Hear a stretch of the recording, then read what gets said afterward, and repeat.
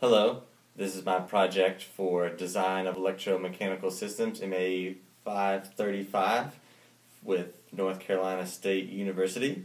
Today I'm going to be using this device right here to demonstrate the Lorentz force, which is the force on moving charged particles through electric and magnetic fields. Lorentz force is defined as the force vector is equal to the magnitude of the charge times the electric field vector plus the velocity vector cross product the magnetic field intensity vector. What I'm going to be using to demonstrate this is this device right here, which is a simple homopolar generator. This is an aluminum disc. Down here are magnets, ceramic. There is a digital multimeter set on millivolts, and the other terminal is connected to a wire brush right here.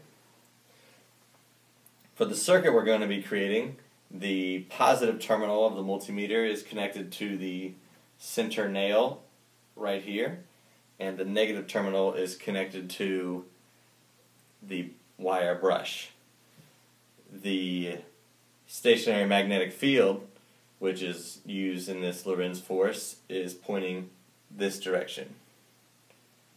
So, to demonstrate the Lorentz force, we are going to be seeing if we can produce a voltage through the multimeter, and based on the right-hand rule, if we have a magnetic field intensity going this way, a velocity going back towards the wall, that should have a force on the moving charges upwards. So let's try to see if we can get a positive voltage by spinning that. And right now we should be seeing a range of 1 to 3 millivolts, fairly small, but still an induced charge. And one can imagine the electrons, since they actually are the charged moving particles, they actually will be going downwards toward the outside of the rim. To generate a negative voltage, we can actually reverse the direction of our spins. The magnetic field intensity will stay the same direction, but if we change the direction of the velocity and have that part of the disc spinning in this direction, we should be getting a negative voltage, and we should be getting approximately negative 1 to 3 millivolts. Once again, the homopolar generator is not a massive charge producing device, but it still can actually generate an electric potential. And so what is happening on the homopolar generator is, as this device spins, we have a charge distribution starting to occur where there's a force on the positive charges, though the negative charges are the charge carriers, going in the upwards direction, thus giving the center of the disc a net positive charge.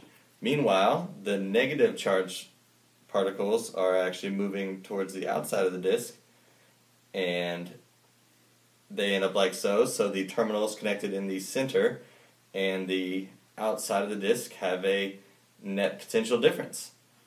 And that is how the homopolar generator works, and how it can use an electric charge distribution and the Lorentz force to generate an electric potential. Thank you.